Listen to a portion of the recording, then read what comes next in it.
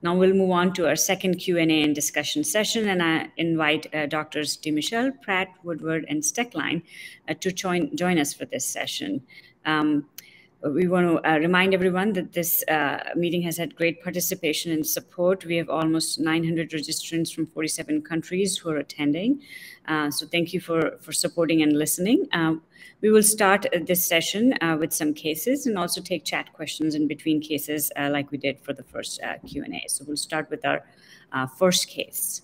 So this is case one is a 46-year-old premenopausal woman who undergoes a skin-sparing mastectomy with immediate subglandular implant-based reconstruction and sentinel lymph node biopsy for a clinical T2, 3.5 centimeter, node negative, grade 1, ER positive, HER2 negative, breast cancer in upper outer quadrant of her left breast. Intra-op frozen section of the lymph node was negative, but on final pathology, 2 of 4 sentinel lymph nodes were involved, with the largest metastasis measuring 3 millimeters without extranodal extension. There was no LVI, and final surgical margins were widely negative. So, in this patient, in terms of systemic therapy, would one consider a gene expression test to aid adjuvant chemotherapy decision? What about ovarian function suppression? What does the panel think about substituting that for chemotherapy in this patient? And I know Angie covered a lot of this very complex topic very well in her talk. So Angie, do you want to start with your thoughts on this particular subject? Sure. Thank you. And thanks for having me. This is a great program. I mean, I think this is a really common scenario that we see. This is a very high-risk lesion with 2 positive lymph nodes in a premenopausal woman. And so, as I discussed earlier, the RxPONDER data would apply here in that there really is no role for the recurrence score, the oncotype recurrence score, or really any other gene expression test to aid us in decisions, because patients who are premenopausal benefited regardless of their recurrence score from adjuvant chemotherapy. So I think here you're going to recommend adjuvant chemotherapy regardless. And a question that came up during my session, about this, and so it does sort of beg the question of whether would you even order a recurrence score in this patient. I think if you wanted to get some sort of an estimate of recurrence risk, you could do it, but it isn't going to be needed for decision making. And then in terms of the ovarian function suppression, we just don't have the data yet to know whether that is really what is responsible for the benefits that we see from chemotherapy. Is it that we are making women amenorrheic? But there does seem to be some hint from the post hoc analysis that was done of the RxPONDER data that there does seem to be some additional benefit to chemo over and above ovarian function suppression. And I think there is going to be a large randomized trial in North America to address this in the coming years, because this is a really important question that we don't know the answer to. So at this time, I think the patient still needs the adjuvant chemotherapy. And given her age and her level of risk, I would probably also give her ovarian function suppression along with her endocrine therapy. Thank you. Dr. Prat, any additional thoughts? Not really. I think Angie answered this marvelous. I completely agree with what she said. It is true that here in Europe, we also have Ki67 usually, but in this scenario, even with low Ki67s, I would still go for chemo in this scenario. I would not order a gene expression prognostic test like Oncotype or others. And regarding the ovarian function suppression, fully agree. I am still not convinced that we can use that treatment strategy to avoid chemotherapy. And that's, and hence the need for a well-designed trial to address that question. It's obviously a tempting approach to consider, but we made a lot of progress in improving outcomes for these young women with breast cancer. So any step at scaling back has to be very thoughtful. So, in the same patient, as we think about local regional therapy, what additional local regional therapy would you recommend for this patient? She's had 2 out of 4 sentinel lymph nodes that are positive and is relatively young. And here are the potential choices. Of course, it's not limited to these choices. So Wendy, what are your thoughts on how you would approach this patient's local regional management? Yeah, so this is an interesting patient. I think that most people would probably offer this patient post-mastectomy radiation with 2 positive nodes and a not T1 tumor.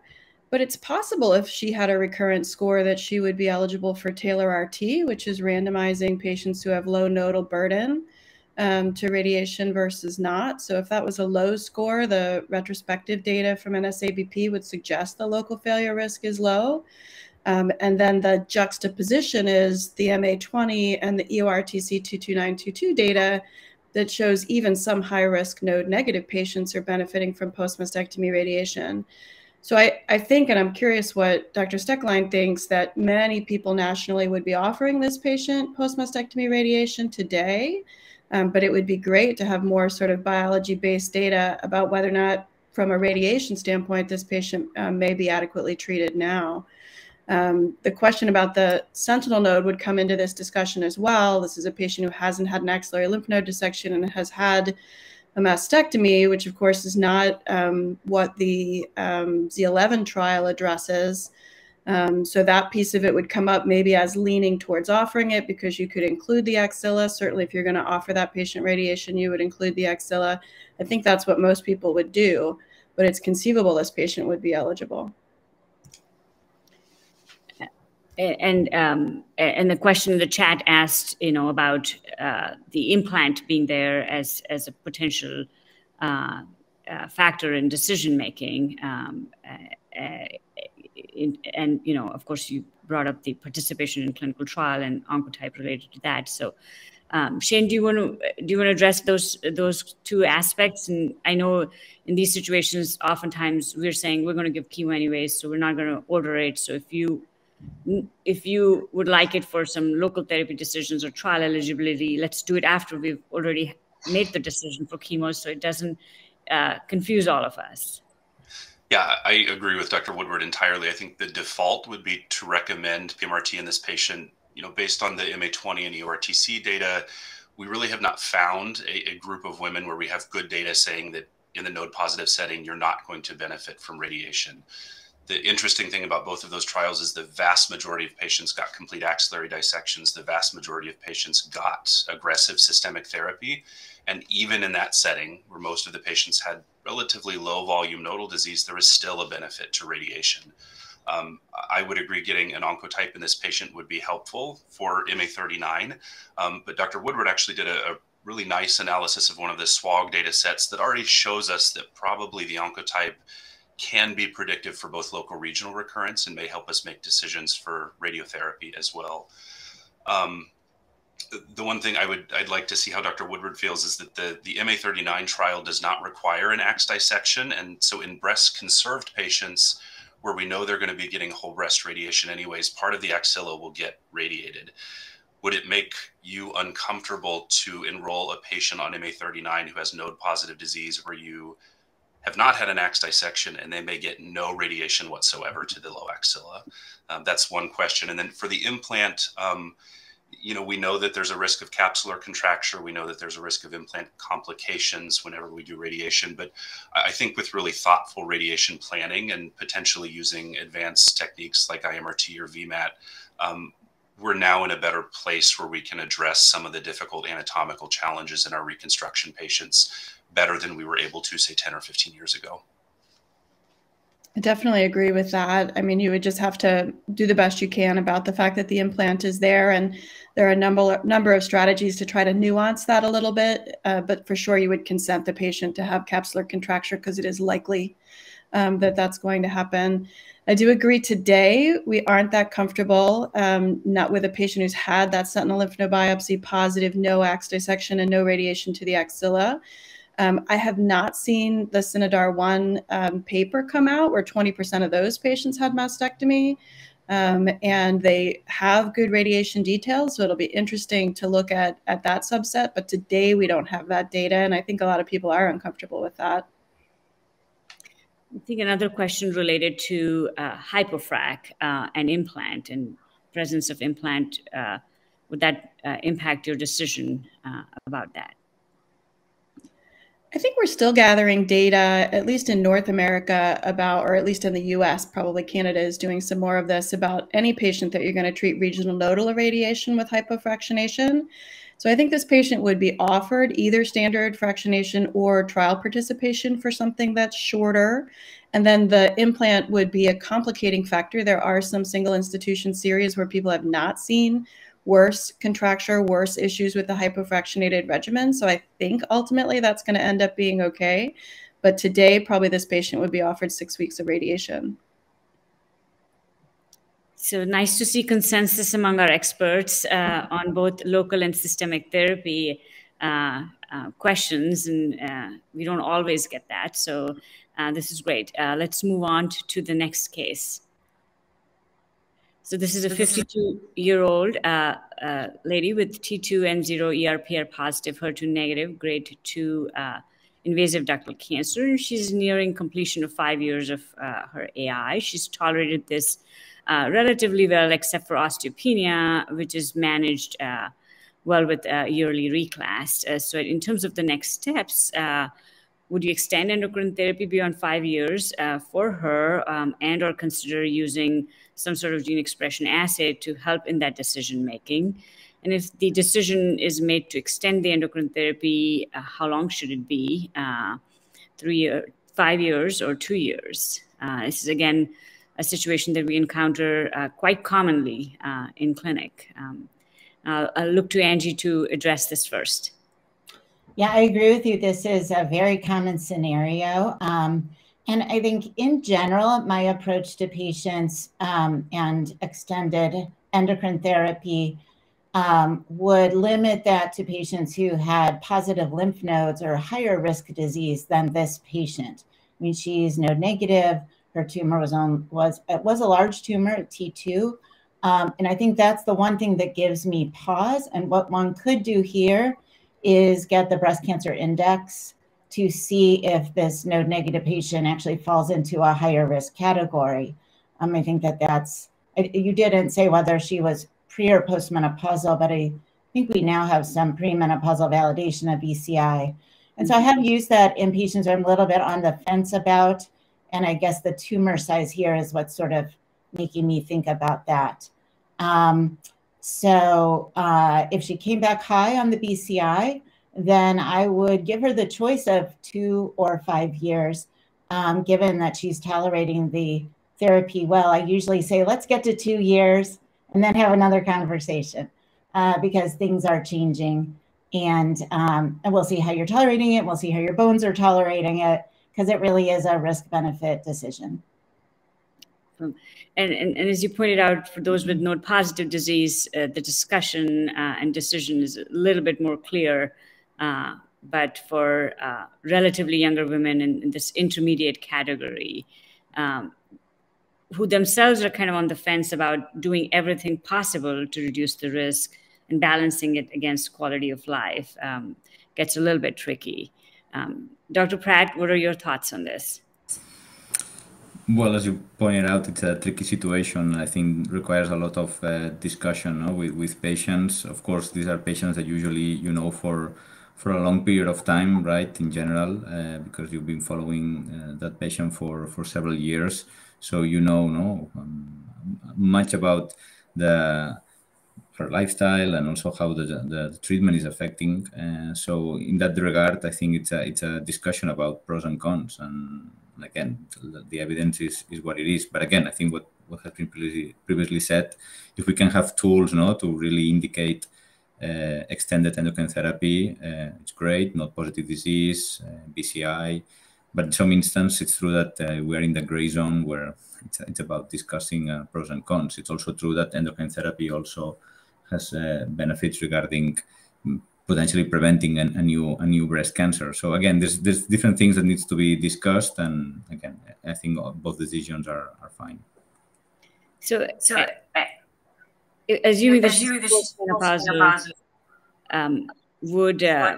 would one consider using CTS5 as a simpler tool to estimate risk?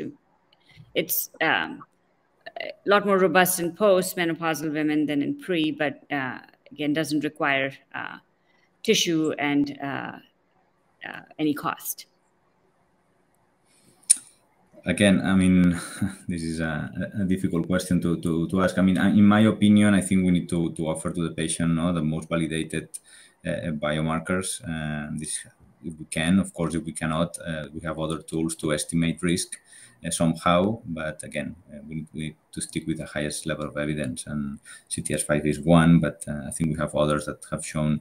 I mean, at the end of the day, it's about prognosis, and this is one aspect, and to make a decision like not positive disease, right, or even oncotype or MammaPrint or Prosigna can help you define risk.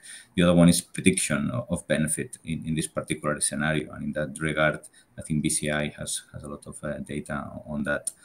So again, it's all about the highest level of evidence, but I know that sometimes in clinical practice we cannot offer what we want.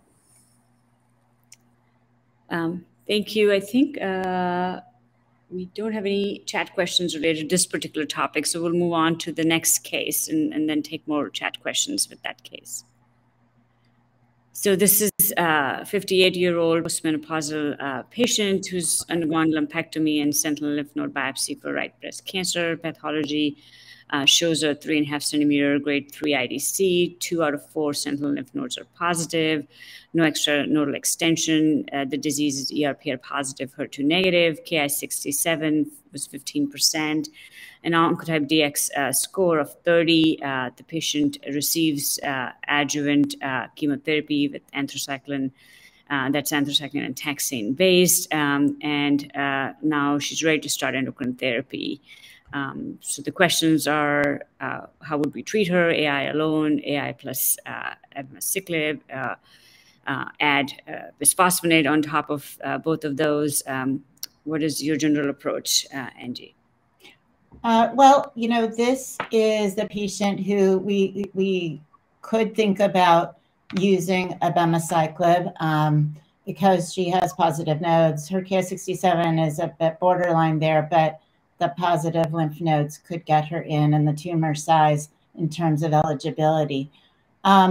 So we have approval for that in the United States, and so that is something to consider.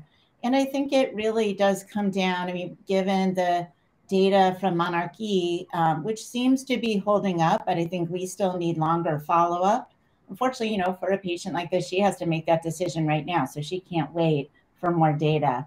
And so I do think this is, again, a very individualized discussion about risks and benefits and about tolerability. And for a very motivated patient who would like to feel like she's doing everything, I certainly would consider abemaciclib. You didn't mention anything about her bone density. I've been a little hesitant to give adjuvant bisphosphonate globally because I have a healthy respect for the side effects of those. And so, but often these patients do have some degree of osteopenia or maybe even borderline osteoporosis, at least in the United States. We seem to see a lot of that. So bisphosphonate often will sort of give us a twofer in that we can preserve bone mass on the AI and potentially get some benefit. But these would all be discussion of each of these over and above the AI alone is really about risk and side effects. I think, yeah, if I can add, completely agree again with Angie. Just regarding Ki-67, just a general thought that 15% is what is here in the clinical history. But again, this is a biomarker that is not highly reproducible, and we need to consider. So 15% might be 15% for the pathology that has evaluated this, but for another one could be 20, 25. And this is something I think also to point out that this is despite the approval, I understand that because the trial was designed like that, we are looking at a biomarker that is not standardized. So again, we need to take all in consideration, as Angie pointed out. So I would not preclude this patient to receive abemaciclib just because it's 15% and it's not 21%. And then, you know, what antibody was used in which lab, and so those are all challenges with Ki-67 testing. Yes. And at least for us, we haven't switched tests. Fortunately, we were using the same antibody and kit that was part of the approval, but I think that test requires a newer machine, which, you know, the institution would have to buy a brand new machine and put cost into it, which isn't going to happen. And so I'm curious what others are doing. I mean, have you all changed your Ki-67 antibody, or whatever your pathologists were doing, we continue to do that and use our best judgment? So I mean, here, oh, sorry, go ahead. No, go ahead. No, I can tell you that in my experience, even our pathologists at our unit, despite the same staining, they don't have the same score. So it's not just about the technique, no, the pre-analytical and the staining. It's just about the interpretation.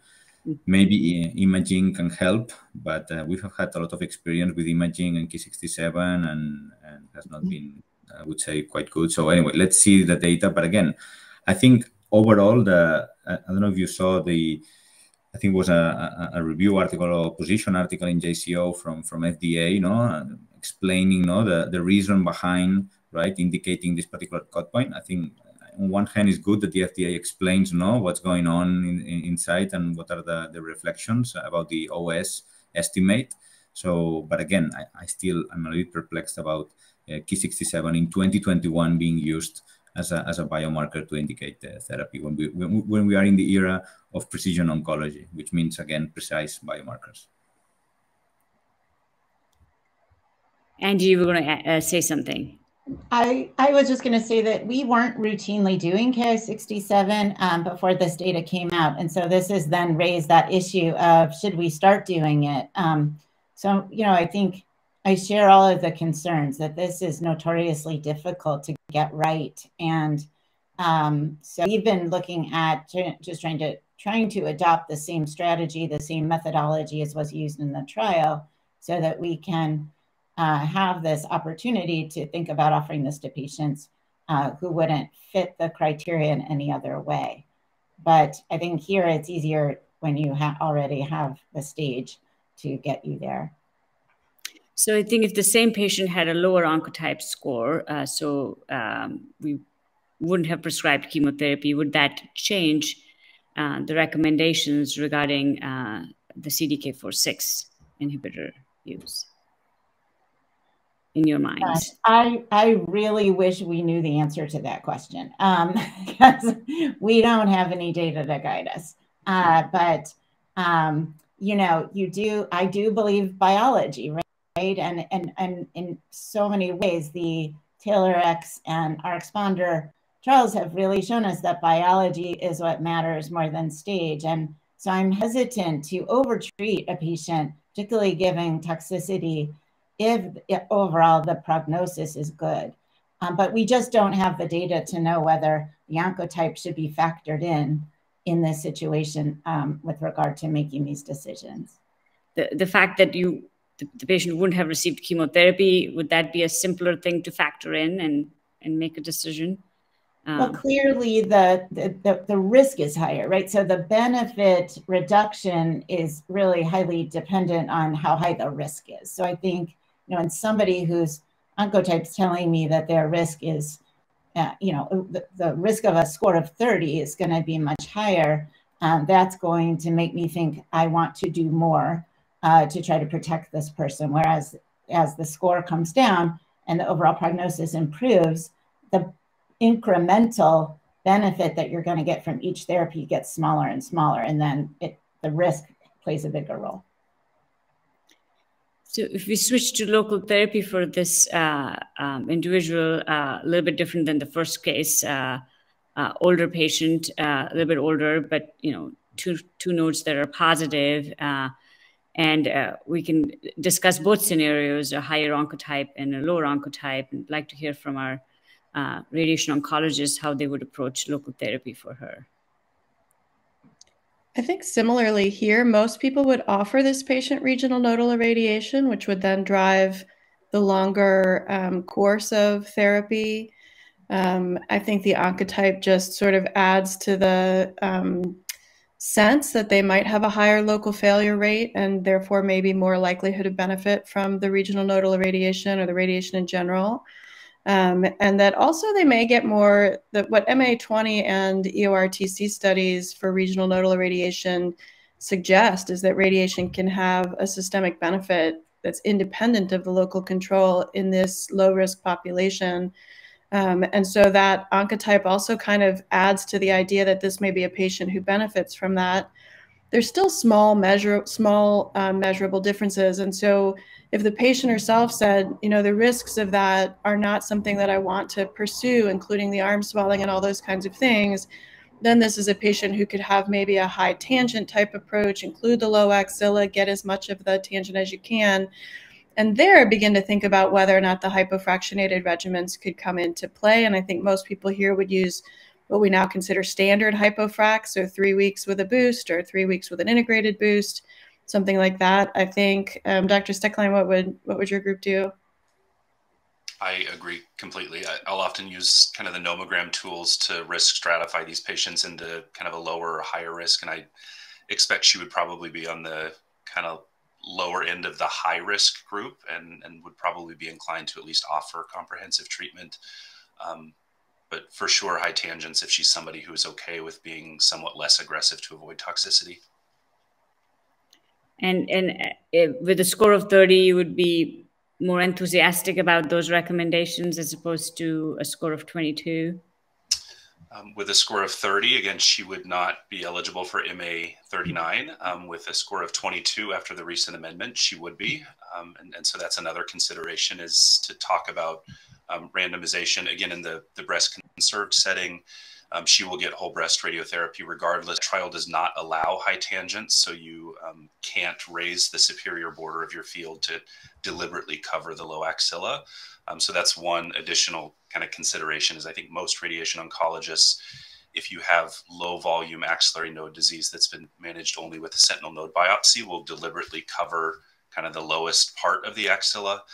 You would have to be comfortable forgoing that treatment if you were to enroll this patient on MA 39. There's a question from the audience about adjuvant bisphosphonate. If that was prescribed, would one recommend it every 3 months or every 6 months? And what's the optimal duration? Oh, I was just typing an answer to that, Priyanka. So I think, you know, based on the guidelines we have from ASCO and others, that if we are using it as adjuvant therapy alone, then I think you can go as few as 3 years. However, since so many patients have low bone density, I often end up keeping them on it the entire time they're on their AI.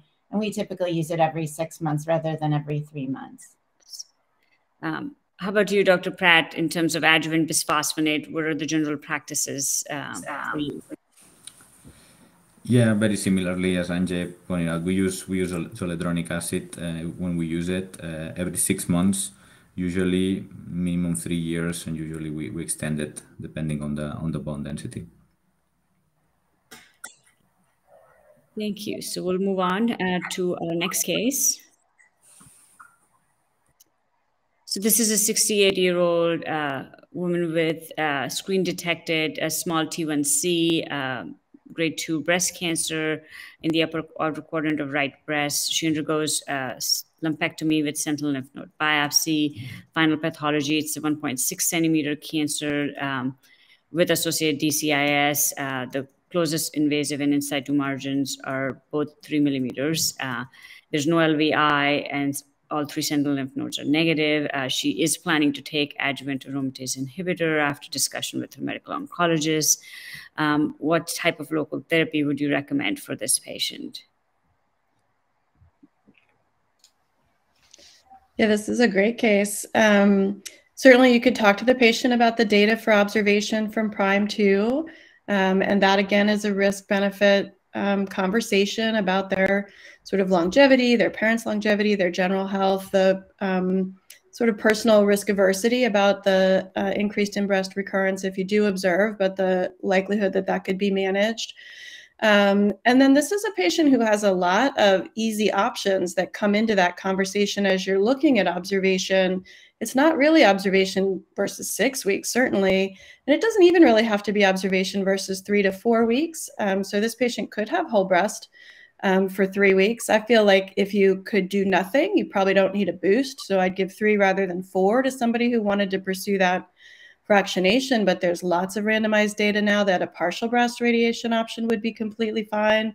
Many different regimens for that. I would prefer to choose one that has 10 years of follow-up. So the Italian approach with IMRT would be great, looks wonderful, easy. That's 5 fractions every other day.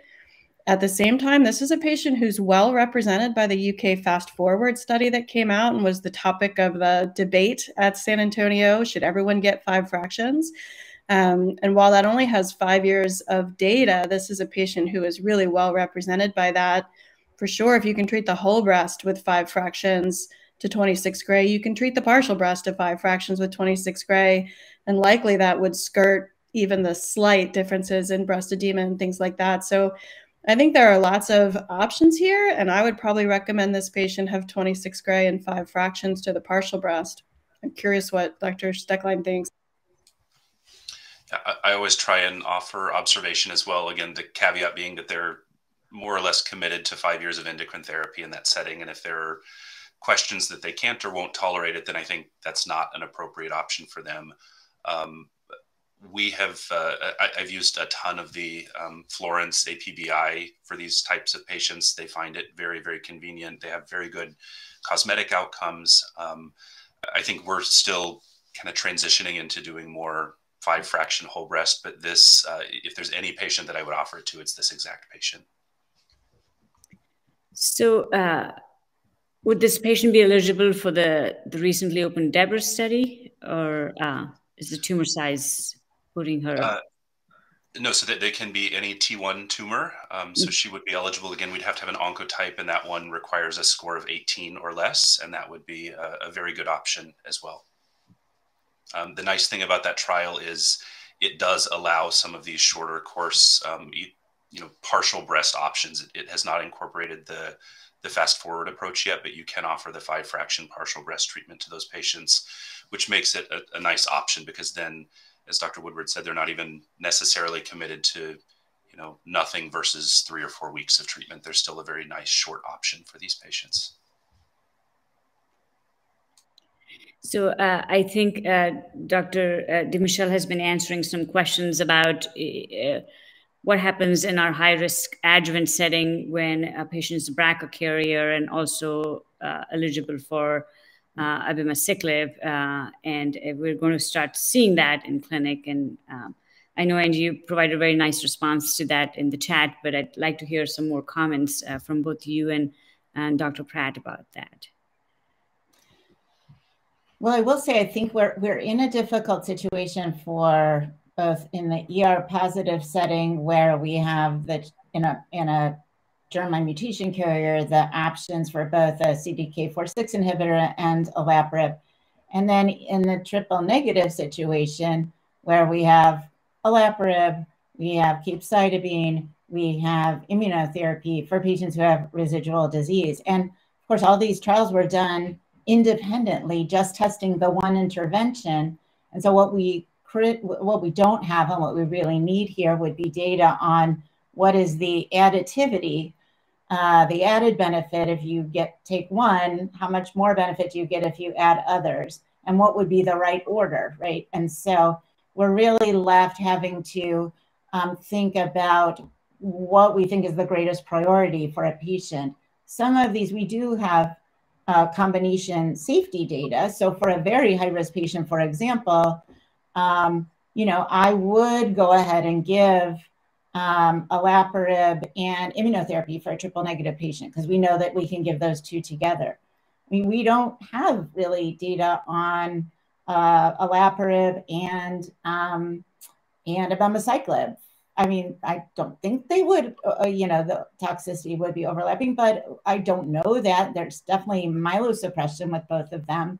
You're giving them for a long period of time continuously. So the problems with, low white count, anemia, those would be significant potentially. So, there you're really having to make a decision. And typically I will choose the PARP inhibitor over anything else for a germline mutation carrier, given how strong that data is, how really impressive the benefit is. So that's been my approach. Only in the most high-risk cases in the triple negative side have I combined. How about you, Dr. Prat? Yeah, very difficult decision, and I agree with Angie's comment. I think for ER-positive disease in a patient with a germline BRCA1 or BRCA2, especially these high-risk patients, it's a very difficult decision, and the two options have significant data, clinically relevant data, but it's true that the combination should not be used. So the question is what to do. So here again, it's a discussion of pros and cons. Of course, I think hopefully if we get some OS data soon, I think that could help, because I would definitely favor a drug that has, even if it has a hint over OS benefit over just invasive disease-free survival. So again, difficult. One could argue that abemaciclib has shown OS data in the metastatic setting, whereas olaparib has not. So that could be one argument. But again, I think we are in a setting that we don't have right answers here.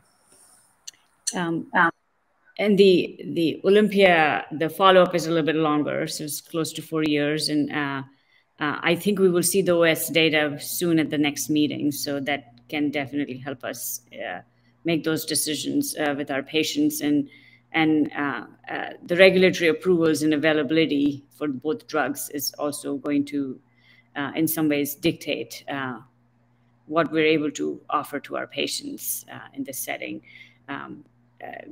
Even though olaparib is not approved, we've been able to prescribe it in the adjuvant setting, and it has been okay.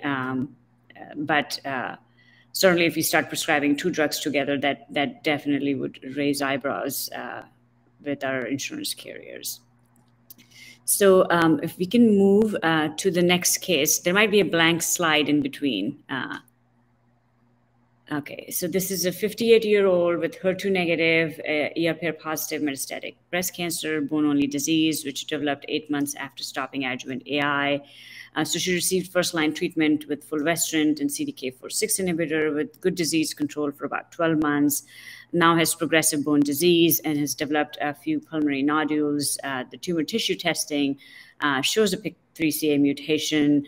And how would you use that information to choose the next line of therapy?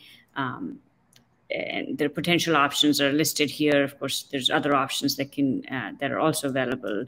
And would there be any additional aspects of tissue genomic testing that would be helpful in this decision making, like ESR1 mutation?